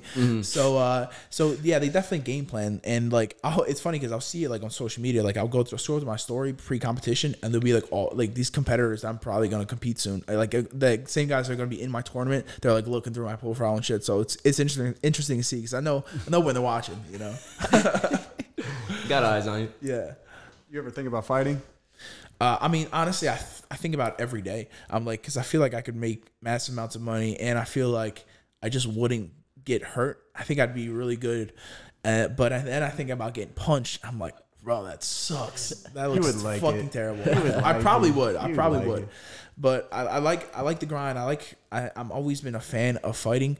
But like, I don't know. I look at somebody like Francis Ngannou, like that motherfucker, like punch me in the face. Levels, man. You don't just jump that's my weight class, you know. But like, you don't just jump straight to him, though. I probably would though, because I have a name. You know what I mean? If I right, I would have to sign with somebody a little bit. No, not the UFC, because every fight in there is you're a dog. You know. Maybe I started like a Bellator or one championship or something like that, but work my way up. But I feel like because I have kind of a name, like every fight would be probably somebody good, decently good for sure. They have to be, because I mean, the second I get them to the ground, no matter who it is in the world, it's fucking, they're going out. Yeah. So they'd have to catch me on the coming. Yeah, you can't just get a little fat little pudge. No. Just tap him out quick. Yeah, for sure. That would be my game plan. I'd Khabib that motherfucker. Whoever it is, run forward. As soon as I get my body lock, it's gonna be lights out. It's game over, bro. I'm taking my time, make him fucking wish he wasn't there. I love that. Yeah, I've actually never even thrown a punch like standing up. As far as like being in like a real fight, everything's been like take to the ground, elbow or punch, and fucking lights out. Yeah, when's the last time you've been in a street fight? No comment. That dude ain't around no more. Oh man, that's a long time, really. Yeah, long time. We don't need to. I'm past that stage in my life. I feel you. He's a coach now. Yeah. World class coach. Shit happens when you're younger. Don't step up. Don't step up. Oh man. Me and Roman almost had to beat some. Yeah. See, I Down can't. the Jersey Shore? Is that what happened? No. At Penn State, actually, it was some drunk dude. He was like trying to steal stuff from the store, and then like he was just Came outside. I just got a new car. outside. You know, they can't money treat me good. I got a new car. This man, Yeah, money treat me good. this man. Oh, he was drunk. He got caught stealing. He But he was came off some outside. drugs. He kicked my window. I was like, yo. No way. But then at the same time, I'm like, we're at Penn State. I can't retaliate. I'm probably not gonna do nothing. But I know he's a New Yorker. He gets a little crazy. We were just waiting for. I was just waiting for him to touch one of us. I was just waiting, but kind of egging him on because he was just like being an asshole. But If somebody came, so it was like if somebody came through and like poked my truck, I kick a hole in that motherfucker. yeah, I can't. Right though, through like, the bro, fucking imagine. chest. and he was like I 50 was years so old, so he would have gotten. How old? He was like 50. That I'll show you guys. That just after means this. it would have been a bigger hole. No, I would have Straight through that motherfucker. Straight through. Yeah, he was definitely off some drugs. Yeah, he just straight up kicked me. I was like, yo, do that again, bro. There's gonna be a problem. But he was safe. Well, it's different nowadays too, man. Like you fight with the wrong person, you got a lawsuit. You know what I mean? You fight with it's a everyone's got different world we cameras live going in. too. You know what I mean? Yeah. Like unless you're on a college campus and it's like against other college dudes and like we know that we're just trying to, we're just fighting, whatever, we're drunk, whatever. But like if you're, talking about normal civilian and we're actual combat athletes, they have a case against that. You know what I mean? And they will use it. Dude, I got sued. I was fucking bouncing one time in college, and I was like, not in college, at a college bar, and I was like 18 years old. And this kid I'm kicking out, I'm just like asking him to leave. He's all the way good till we get to the edge, right? I open the door, he takes a step out, and I'm like standing in the doorway, and for some reason he just turns around. He's like, I guess he realized, he was drunk. I guess he realized that he was getting kicked out once he got outside. He's like, I'm not fucking leaving. He puts his hand on the inside of the door, like pulled himself in and just headbutted me in the face. Damn. I was like, oh my God, I'm gonna have to kill this kid. So I just push him away, right? And I had every intention of getting on top of this motherfucker and killing him. So I push him away, and as soon as I push him away, he's same size as me, fucking falls and cracks his head on the curb, right? No. So he goes from headbutting me in the face to falling on the curb, and he has to get stitches and shit. And I was like, I gotta be nice to this motherfucker now. So the cops come and they're just like, what happened? I tell him, like, listen, he fucking headbutted me in the face, and I had to push him just to get away from me and put him and then having an issue there. But it was all on camera, so it was good. But yeah, That's a scary thing. Yeah, I mean, they're trying to like knowing that like That's another thing. It's all on camera. yeah, Yep. It's all on camera now. Like, you better not throw the first punch, man. You'll be arrested. Yeah, or you'll lose your scholarship. Yep. This shit is real. I'm always thinking about stuff like that. I was like, nah. It's so easy to get in a fight, though. I mean, especially fucking New York. Yeah, it's hard not to, bro. It's hard not to. We almost got a fight at Top Golf. Oh my God! No way. He kicks us out the bay because of that. They're kicking me out of the bay. It was me and CJ and 4 kids, my kids and their friends, and my wife. There's normally 8 allowed. This is the whole story, guys. There's normally 8 allowed in the bay, but since quarantine, there's 6. Yeah. My wife wasn't playing nothing. We got 4 half humans, and they were like, "You got to go." And so my wife was like, we were trying to figure it out for a little bit, and the guy started to like flex on us. I'm like, "Hey, buddy, you're not gonna flex on me in front of my wife and my kids." So I mean, it didn't turn out to be anything. They're Top Golf employees. Yeah, they're decently soft, but they were heated. CJ was like, "Why is your heart rate so high?" And we're calm. Like I would have loved to heart rate mine around him. Yeah. Because he was definitely feeling it. Shit, I would like to see like security camera tape of that shit. Blast that motherfucker right through the Top Golf net. I'd have thrown him off. I'd have hit a hole in one with his head or some shit. Yo, can you golf at all? Yeah, I'm good at everything, bro. Are you really? What's up? I don't know if you know me, but I'm good at shit. A little bit, bro. After Highlight Humphrey, yeah. Fucking after practice, I could just go outside and see you randomly doing fucking backflips and TikToks. So whatever you want. It's cool, but seriously, if it's cool, I've put time into it. Yeah. It's like people think it's all athletic, all a gift, but if you don't work on the shit, like you'll never be able to do some of the stuff that I've done on there. What you got? Freak athlete or something coming out too? Freak athlete ebook coming soon. Hey, We're gonna BJ Fanatics on no, just an ebook. I've got some stuff going on with Wrestling Fanatics. Soon. There'll be a cutting weight ebook coming out soon too, which could be the real one. Make some money. But yeah, man, with all the tricks that I've done, in the past, I don't know, 5 to 10 years, we're going to break them down and put a 6-week program together to where you can lift those specific muscles. And then I'll do the tutorials on how to do a handstand standing, how to do a backflip, how to do all this other You got a free code for me? What do you need? You got a free code? Yeah, of course I got you. But you can send that per diem right over here. Yo, so you were actually practicing a backflip, like, and you got it in a couple tries, right? Dude, I'm telling, this was on my bucket list, right? Because it had always been such a mountain to climb for me doing a backflip. I don't know why. It was the fear, like not even just having any technique about it. I'd fallen on my neck a couple times, so yeah, it is definitely mental. But yeah, every time I've attempted it, landed on my neck, done something, tweaked me here. You've actually got like hurt attempting the backflips. Oh yeah, definitely. I know you do it like on the mats. Are you in the mats or foam pit or something? On the beach. Oh my god, wasted. Trying to backflip for my friends. You know, I got my buddy Corey doing crazy flips. I'm like, I can do that. Yeah, no, you can't, dog. But we go 3 tries with Reece, and I got it down. You know what I mean? The little spot, couple technique tips here and there. Bryce too. You know, everybody chiming in. Boom. Backflip in 3 tries. I was like, this is crazy, bro. And then Nate was doing it too. We got everybody flipping. Downey started doing round off back. It's crazy. Yeah. It rubs off on you, I guess. Yeah, Nate's an athlete, man. He fucking stresses me out because I can't, like, usually I can kind of predict when he's gonna shoot or something. He's so good, hand fighting, hand placement, and fucking so fast, man. You balled with us, right? Oh yeah. I play a little bit. Motherfucker can ball too. Yeah. Like we got a whole gang of ballers, especially with Downey. Man, I'd take us 3. You know. Put us against any other 3. I tell you what, let's do an RTC 3-on-3 tournament. You see how he just excluded me? I'm in the game. I mean, no. I'm playing with him. It's 2-on-2. Like, I don't know what happened there. Oh, man. All right, 4-on-4. 4-on-4. Oh man. No, Reece. Yeah, no, I'll body these big boys up. I can hold the paint down. But no, that's one of the things I'm not great at. Not compared to these. Like the hedgehog around here. He literally is the hustle king. Damn. Bro, what's your best warm-up game? I know you guys got to do a couple weird things in practice, but play dodgeball every day. Dodgeball? That shit's like, it's like dodgeball, but we play a different way. It's like partner dodge, but like in that wrestling room, like you think practice is serious? That fucking dodge, that shit is that shit, bro. That shit, like I was gonna fight with Bill Nickel because of it. Like like there's people that take that shit so serious, like that. Coach Varner's headhunting, throwing headshot. Like, that shit's no joke. That's we play 100-mile-an-hour ball right there. That's a big fucking arm throwing the ball. We play with volleyballs, too. Oh, so, okay. That's going to hurt. It's no joke, though. Like, that's every day, and, like, that shit's serious. And it gets everyone all wild up before, so they're all high, and then they're ready to practice. I think that's good. Like, everyone wants to be there after the dodgeball. But yeah, that shit...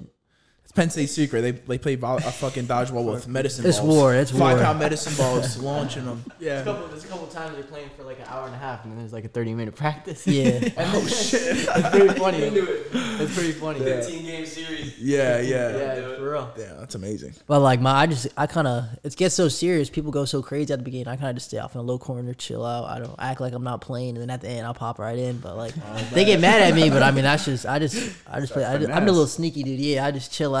Everyone's going crazy. They're arguing, and then they're like, "Yo, you're still alive," and I'm still alive. That's all I do. Sneaky. Stay off in the corner. winning those mind games. When we're doing dodgeball, I mean, I'm pretty high key as it is. You know what I mean? And then I grab the ball. I'm like, Spartan trying to throw these dudes in there. Yeah, I'll get out in the first 15 seconds every time. I'll be like, that was fun. Let's run it back. Come on. I'm the kind of guy. The first time I throw a ball, guaranteed blow a shoulder out. I'm fucking sitting out. Yeah, I'm fucking. I'm damn near. Yeah. I mean, it's so worth it though. Like in the moment, I'm trying to headshot somebody. Oh man. Yeah, but Nick, you're a big target, man. Yeah. I'm big, but I'm small. Like I'm fast. But I'm small. I'm big, but I'm small. I'm big, but I'm small. Move like a small guy. Yeah. It's really just the whole competitive nature, though. Yeah. Like why these dudes are so good is they don't want to lose at anything. We'll be playing darts, and these guys are as focused as you can be for four hours or whatever. Oh, man. It's like it doesn't matter what it is. You get competitive people against each other, the stakes are going to get high. Facts. You should see the whiteboard in our place. So me and Downey had a running tally. Okay, we have like.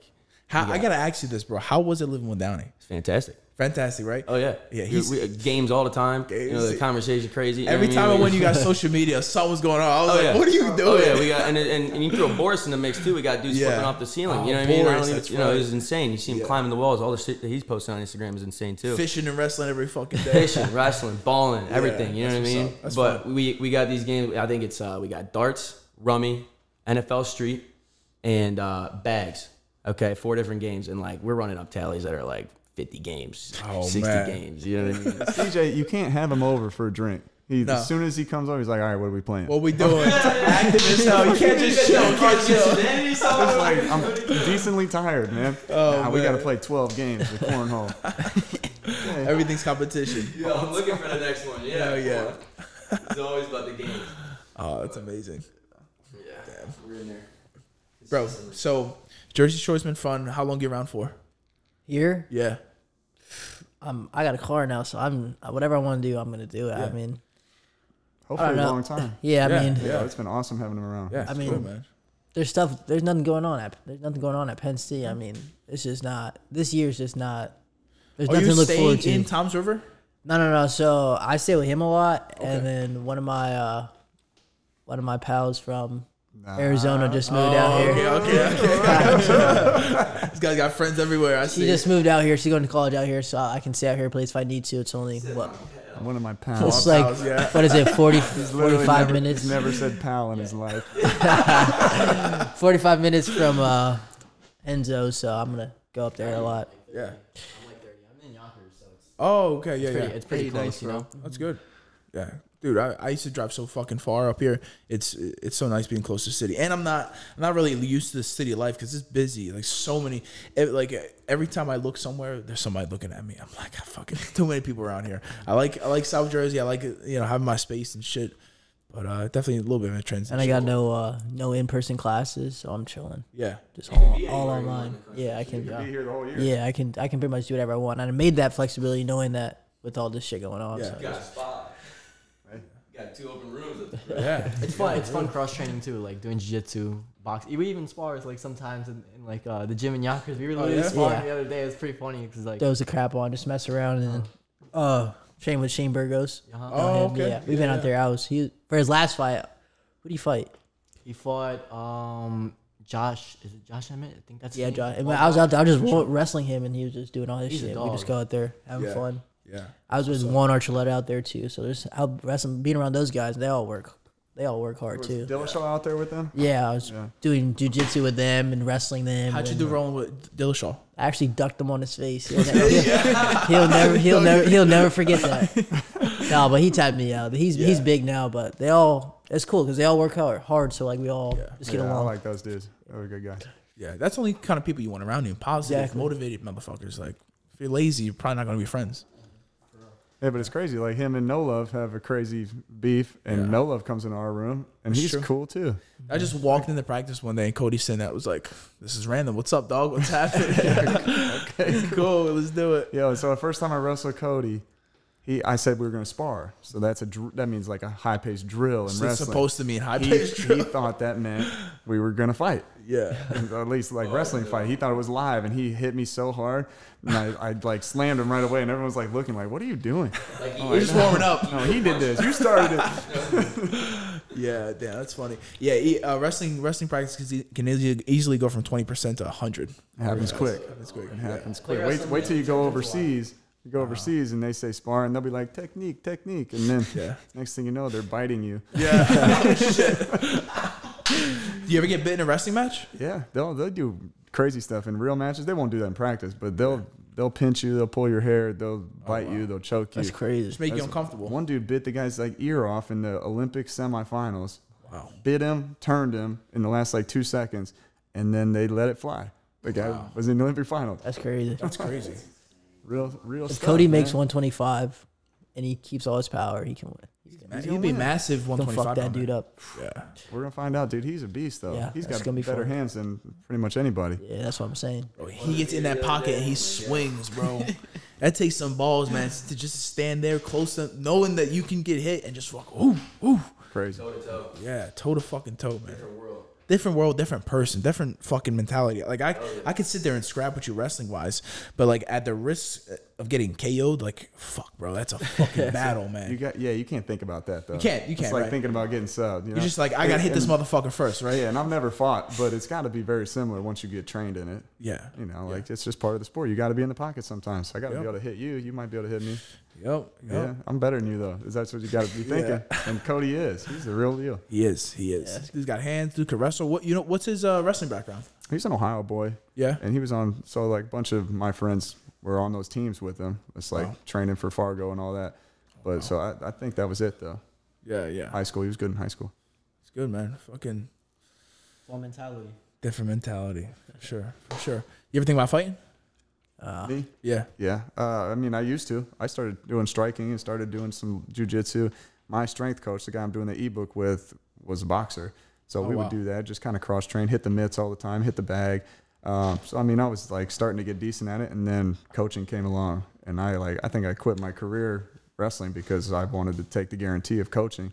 Wow. And then it turned out that, I'm a pretty good coach, I think. It's working out. It's working out. So it's like I took the guarantee. My wife didn't want me to fight. My dad didn't want me to fight. Yeah. You know, it's like so many guys are getting paid 8 and 8 in the UFC, 8,000 to show. It's like it's nothing. It's nothing, bro. And like it hasn't been around that long to know the effects of it with the 4-ounce gloves. Yep. And so I just took the easy route. But dude, I'm one of those guys that I truly like getting hit. Yeah, that's motherfucker. I truly do, and that's why I'm 34, but I wrestle every single day with my guys. Yeah. You know, it's like, you know, it's hard. It's easier to coach that way because if I tell somebody to do something, it's hard to really want to do it. But if I show you or I hit it on you 4 or 5 times, it's like, man, I need to listen.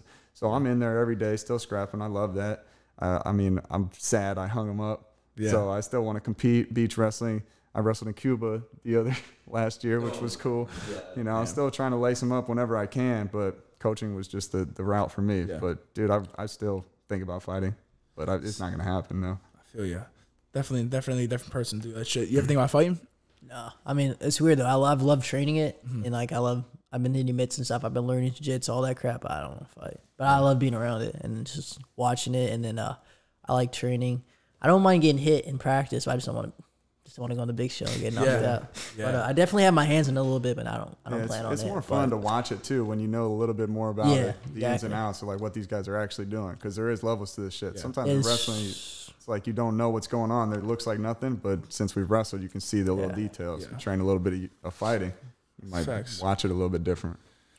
That's facts, man. I think the next big step as far as like grappling wise, I think if we were able to get on like a big show, big card, if we had like jiu-jitsu or wrestling match on like a Bellator show or like a one championship event or even something smaller, where like before the main card or even before the prelims, just have a couple matches so the crowd sees it. And I think something like one from similar. Each discipline or something, wrestling, jits, and maybe like a Muay Thai or something. Yep, because one championship is they do different shit like that. Yep. Well, I think that's what it is. It's like, you know, most of society is not really exposed to wrestling, or if they are, they don't understand the art. They don't know what they're looking at. You know what I mean? Just like sometimes like just two guys fucking rolling around. Yeah, and they don't understand like this guy's trying to get inside tie, get to his sweep single, or setting it up this way. They don't. They're not entertained by it because they don't understand it. Yeah. You know what I mean? And if we do, I mean, that's the key is introducing it to society and kind of getting them a little bit more, able to comprehend what it is they're seeing, because it is art. Yeah. You know what I mean? I think that's a cool concept, kind of. I think how you start something like that is right. You get somebody like a top wrestler like a Jordan Bros, and then you get a fucking scrub, somebody it's really not that good, and you just make a highlight reel. A sacrificial goat. Yeah, that's what I'm saying. But you take just because if you have two high level guys, not much is happening. It's just fucking hand fighting and shit like that. To the naked eye, people don't really know what that is. But you see somebody getting fucking fived, you're like, damn, that motherfucker went up and down. He's winning. You know what I mean? So if I was gonna promote a wrestling match, you'd have the live show, but the really one that I would air would be all highlights. Like, why not just break it down a 6-minute match to 2 minutes? And show all the best parts of it and that's all you got to see. Yep. I think that would be dope. Like you were saying, they'll have some matches before a big fight just to switch it up in a cage. Yeah. I think that. I'm down. I think they're having that. Sign them up, bro. Where do I sign? At the end of this month, they're like wrestling in a cage, that one event. Right. Yeah. And it's on UFC Fight Pass. I mean, like, that's never happened before, but that's pretty cool to see wrestling inside a cage. Yeah. I mean, maybe people won't be excited for some of the matchups, but it's still. Yeah, there's more and more of these opportunities coming. It's happening, especially this year. There's going to be people itching to compete. Yep. Yeah, I got asked to compete again too, but I don't know. You don't know? You're out? Where at? What's the competition? This Fight TV hit me up the other day. I don't know if I'm allowed to, though, when school starts. Oh, okay. I don't know. There might be rules, but, like, they asked me. They're like, they're like, who do you want to wrestle? You pick, but someone that obviously is going to, people want to watch. Yeah. So I was thinking, like, what's an old person? You should take Darren, the guy that trained the AK, Darren Wynn. Duran, yeah, Duran. Someone that he's a little bit bigger than me, right? fighting on that. He's wrestling on that card. Duran's a little bit bigger than me. That dude's he's like 2 something. He's 230. Oh no way. 230. Really? Yes. He's 5'5". No, but I was trying to think. Why don't you get DeSanto out of his show? No. Like I want not him. I want to like do someone like that's like old. It'd be cool. I feel like I thought it'd be cool. Like someone who. They kind of quit wrestling. Come back into just it. come back in there. Just like obviously like a Carrie Cola. Yeah, like, what the fuck? Yeah, just like something weird like that. Yeah. Like a Reece Humphrey. Yeah. Like I'm pretty old. Yeah, like something like that. That I was thinking about that. Like just getting someone like, yo, just come back for a quick match. You know, you can go. You're obviously gonna make. I can't make money, but you can make. Somebody's got clout. It's just gonna build your name a lot. Yeah, that's the way to do it. You should get a old UFC fighter, like maybe like a Henry Cejudo. I was thinking about reaching out to him. That was the first person I came up to, like, yo, bro, come back for this match. Let me take you down a couple times. You could pick me. Go ahead. Hey, go talking some shit already. Yo, let me whoop that ass real quick. We'll pay. You'll be all hotel and everything. Let me get a takedown or two, then you go ahead. But I think with wrestlers, like they can't drop. People don't know how to drop their ego down like that. I think it's always like, I gotta win. Like, you know what I mean? Like Reece knows. We were talking about it last week. Yeah, it's hard to grow when you have an ego. Like, if you're only going to practice to try and win. You're going to be working on your number one attack, and that's it. Yep. You got to put yourself in positions, and you drill, you spar, and then it always ramps up to too much. So I got to calm people down all the time. Like, tone it down. Get scored on. Because I feel like when people do that, they'll have a hard time.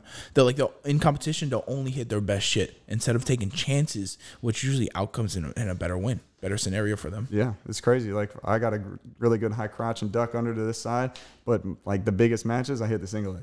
Yeah, because these guys know me and they've shut that part down, and it's like crazy. You pull this number 2 or your big throw comes out in the biggest matches of your career, and it's like you got to be a little bit more diverse than just one attack. Yeah. Wow, can't just focus on winning. I think KO does a good job. It's like everyone in the sport, everyone wants to win. It's God given. You're in the sport. No one wants to lose. Get that out of your head. You're not going in this match to lose. You're not going in this match. Yeah, you're not going in this match to lose. Like.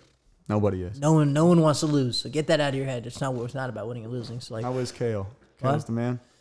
Yeah, I'm gonna tell you something crazy. If he still wrestled right now, he'd make the team. He'd make the team 100%.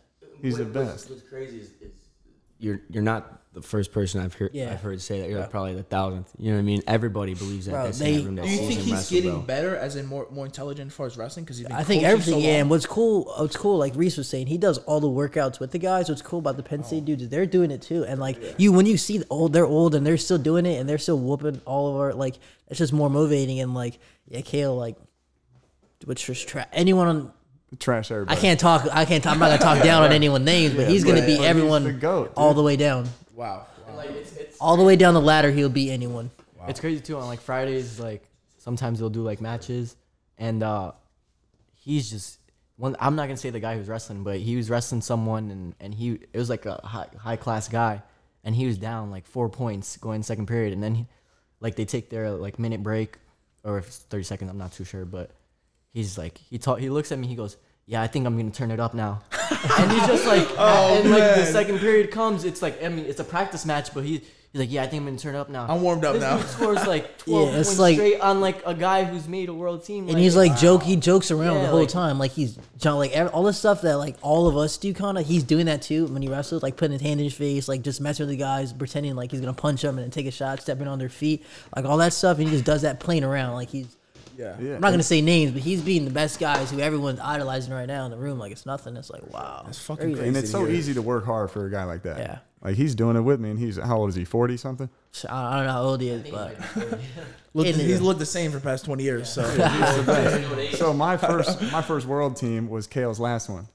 So it's like, and we're like decently close to the same speed. Like Burroughs and James Green are like sprinting hill sprints way ahead of us, but me and Kale are like fucking bumping it. Like this is so cool. Oh wow! But yeah, awesome. He's the man. He's a cool dude. It's cool being around shit like that. Bro, was there one specific match that put you on the map? You were like, after I beat this guy, like people know who I am now. I don't really say that. I think I really grew a name when obviously that backflip really did that. But Yo, that was everywhere. Yeah, that was everywhere, and it's still everywhere now. It's still, but like, I hear music. Oh. But yo, Francis, we got music playing, bro. Hey, dance party.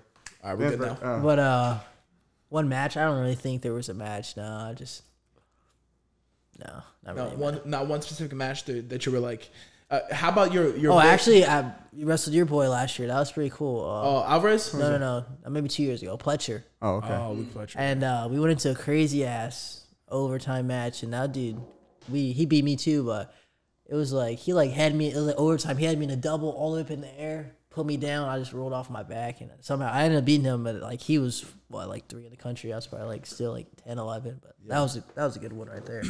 I remember in your match with Sammy Alvarez, Rutgers kid. You were like, it was obviously a scramble that went viral, but you had a break where you guys like were on the edge of the mat, and you're like kind of jogging back, and you look back, and you see him like walking towards you, and your like first instinct was just like shoot. And immediately, I was like, he just went from completely relaxing, and he just saw him. He's like, oh, I gotta take it down. That was like. It's so interesting to see because, like, you can see the calmness, but then you're still keeping that pace and attacking at the same time. Yeah, Big Tens, yeah. Oh man, that's popcorn. Yeah, that was fun. They post that crap too. He's tough though, Alvarez. He's really good. Yeah, for sure. All right, I guess we're good, man. It's been a little bit over an hour. But we're at hour 35 right now. Hey, let's go. Yeah, it's a long one, bro. I never done anything like this. This is good. It's good content. Yeah, bro. Let me ask you first. You got anything you want to plug? YouTube, Instagram? Nah, just Rome Bravo Young and everything. That's pretty much it. All right. Rome Bravo Young and everything. How about you? Highlight Humphrey. Hit the youtube.com/Highlight Humphrey. You can hit me on Instagram, TikTok. Ebooks coming out. I got a bunch of crazy stuff coming for you guys. Stay tuned. It's going to get popping. Hell yeah. And if you guys aren't with following NJRTC, please do so at Instagram. Where else is NJRTC? Yeah, they got a website, NewJerseyRTC.com. You can support some of these guys out here trying to live the dream and make it happen. Man, wrestling's a tough grind, so these guys need all the support they can get. Yep, they got a little bit of gear as well. Look, you got CJ's shirt right here, Barbell Apparel as well. Yeah, good stuff. Anything you want to plug? Yeah, you can follow me on Instagram, Justin B. Lopez. Okay. Trying to get better, man. Yeah, hell yeah. TikTok, Bruckmaster Flex. BRUCK Master Flex. Thank you. Also Nice, IG, bro, nice. Facebook, you know. Yeah, man. So we got by this time that this airs, we're gonna have merch live. We're gonna have commercials for it and everything, bro. So all you guys watching, man, fucking buy some merch, dude. Support us. Yeah, for sure. So, hey, thank you so much. Sponsor Thank us. you so much for having us on, man. I love what you're doing. Keep grinding, man. The podcast, the Instagram, social media, money matches, man. You're fun to watch. We appreciate you. I appreciate you guys coming out. Yeah, so much, bro. Appreciate you guys. Hell yeah. All right, I'll catch you guys next time. NickyRod All Access. Woo!